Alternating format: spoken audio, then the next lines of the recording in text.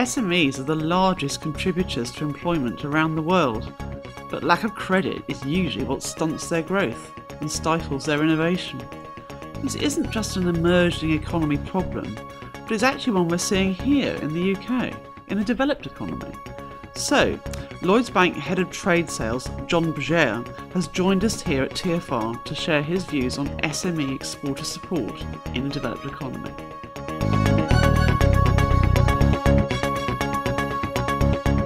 Welcome, John, to TFR. Great to see you here. Thank you very much. Thank you. And I was hoping you could enlighten us a bit more on why the UK's 5 million SMEs are not, according to the House of Lords Committee on SMEs, getting enough. In other words, they're not getting enough export finance, and they're certainly not getting the UKEF support that they should be getting. At least that's what the Lords think. In particular, this committee is saying that the transition from loan decisions being made by local bank managers to a centralised process driven by some sort of formula has weakened SME access to bank finance. So what's your response as a UK bank to all of this? Well, let me deal with the last part of that question first, because that's a commonly misunderstood perception about the history of branch banking. The old Captain Mannering image of the local manager that made all the decisions didn't really exist. They looked after the branch, They looked after personal customers and small businesses. They certainly weren't experts in export finance, and they certainly didn't have unlimited powers to lend money. So the way we in Lloyds look after the SMEs is we have relationship managers that do nothing but look after SMEs. They don't look after branches, they don't look after personal customers, they're focused purely on SMEs. They're based in the local communities, they're not centralised, so they sit close to their customers, very close to their customers. And in many cases, they're actually industry specialised, so they will deal with just manufacturers, for example, or just property, so they become experts in the industry. So I think that the model that we have for supporting SMEs generally is a lot better than you would have expected to see several years ago. It's actually a very focused model. Now, in terms of export support, the vast majority of SMEs don't export. It's a relatively small percentage that want to or have an inclination to. So the first problem is encouraging those that don't to actually start exporting. How are you doing that?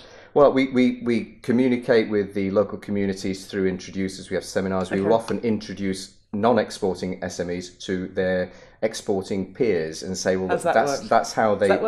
It works extremely well, because they're more likely to believe a company in a similar condition as they are in terms of size and industry than they are a bank. I mean, if we say exporting is good for you, how would we know? Frankly, we're not in the manufacturing business. No. But another manufacturer will explain what the benefits are in terms of their profitability and spread of risk and so on. Okay. Talking of risk, that's one of the bits of feedback I've been getting on TFR, concern about risk lending to SME exporters. So what ideas are you coming up with to speed up decision making? You've told us about your structure and how that's working well. But the exporters I've been speaking to have been telling me that they need to be able to offer competitive financial terms to their customers to be able to get that deal in the first place. So what are you doing to help your customers get their deals? The finance package is a key component of their competitive offering, so we want to be involved. Key for us is we need to be involved in an early stage. We have a team, in fact my team supports the relationship managers and talks to the SMEs directly, and they're expert on export finance and trade finance generally. So we need to get our people sat in front of those customers at an early stage. What we don't like is a customer coming to us with a fait accompli and waving a contract saying, I've just signed a contract for £1 million to export my goods to Azerbaijan, can I have some money please? That's not a good starting point for the way we support them. We really want to be involved at the beginning so we can help advise them, because they need to be able to execute the contract. The risk they are running is a commercial risk. They need to be able to perform. If they can perform, we can manage and mitigate the payment risk and provide the finance, but we can't manage their performance. So we start early in the discussion and make sure they're able to do that, because that's for their protection as well as for our protection. Yeah. There was a big push by the government, wasn't there, about supply chain finance at the end of last year. A lot of enthusiasm, but not much take up from the banks. At least that's what the papers are saying.